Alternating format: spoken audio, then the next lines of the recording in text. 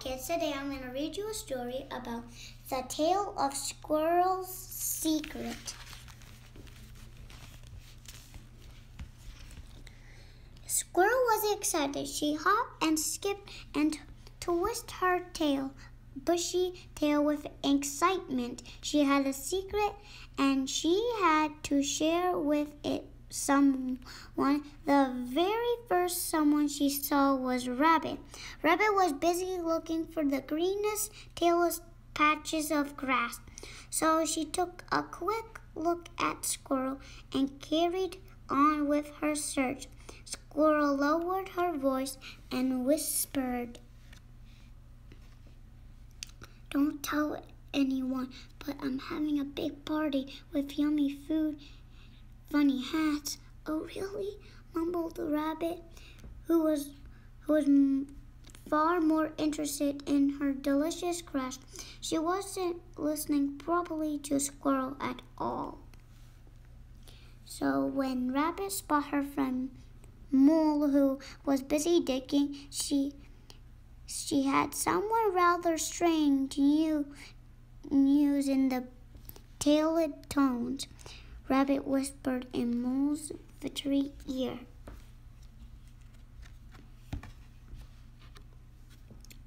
"Don't tell anyone, but Squirrel's having a party. She's inviting lots of stray cats." "I see," muttered Mole. He inspected his newly diggity hole.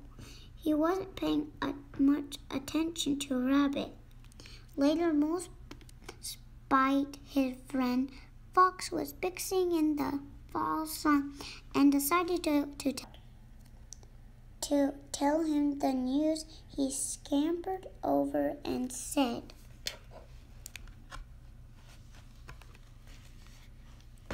"Don't tell anyone, but Squirrel's having a picnic and she's making pies for all the rats."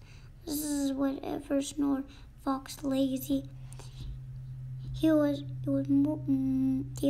far more interested in catching the last rays of the sunshine, and had only half heard Mole's news. As day turned to dusk, Fox saw his friend Owl perching in an oak tree, waiting for the moon to appear. "May I as well tell him the news?"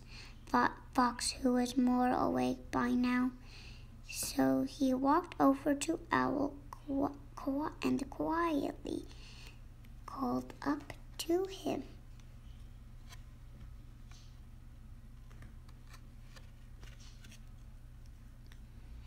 "Don't tell anyone, but Squirrel's having a picnic and she's going to wear her fancy pants." "Well, there's a thing," hooted Owl, paying more attention to the moon what Fox was saying. Later, as dawn was breaking, Owl spotted her friend Deer. He was busy picking his away carefully undergrowth, looking for tasty fall berries. "Come here, Deer," called Owl softly, and as Deer half turned to him, he lowered his voice and said,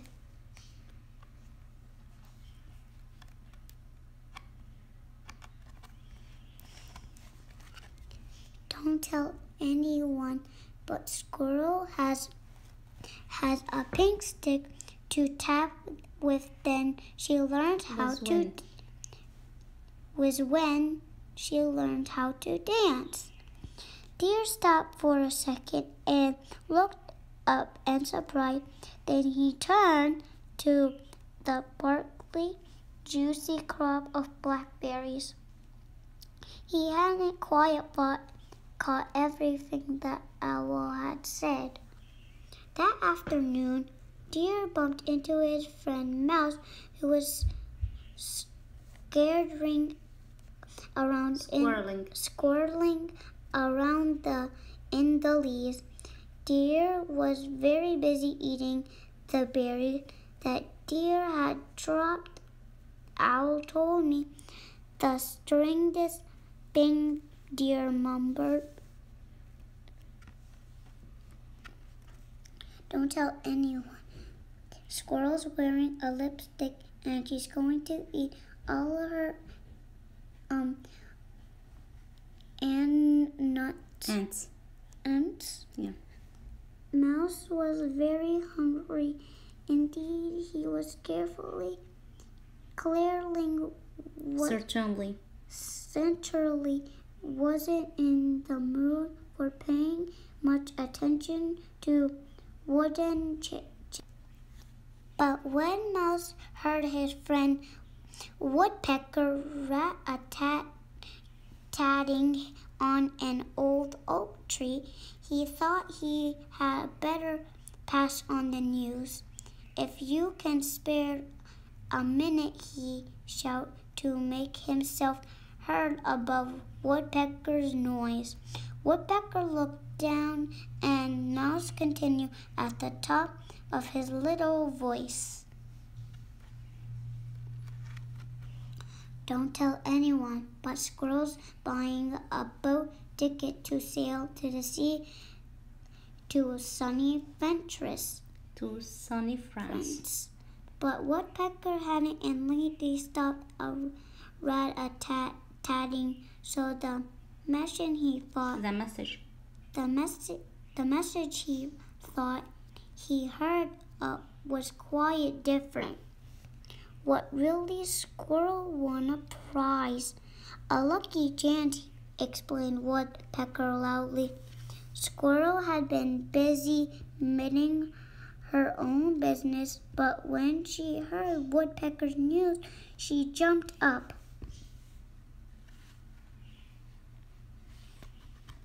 Stop! Listen, you got it wrong, she called it frustrated. At that, creatures stopped what they were doing and looked up. It's not true, cried Squirrel.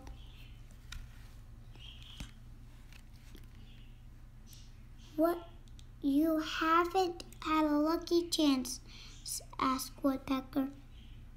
No, I'm not afraid, replied Squirrel.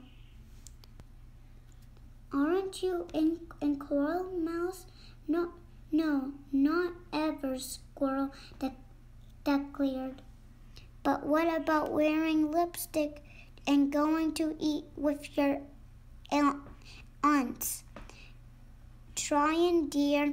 Absolutely not, cried Squirrel.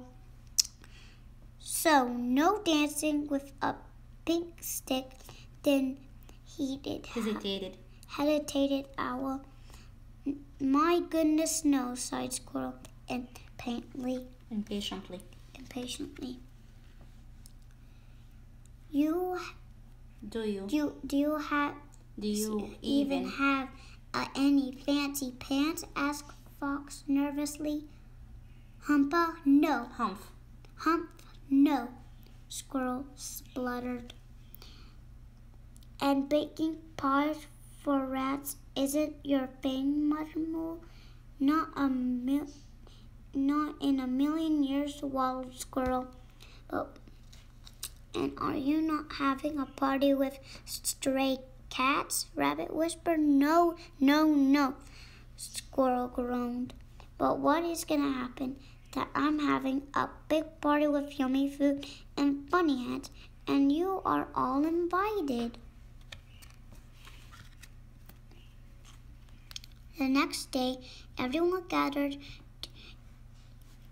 in the woodland clearing for Squirrel's big party, and they all wore funny hats and had the best time ever. Bye-bye.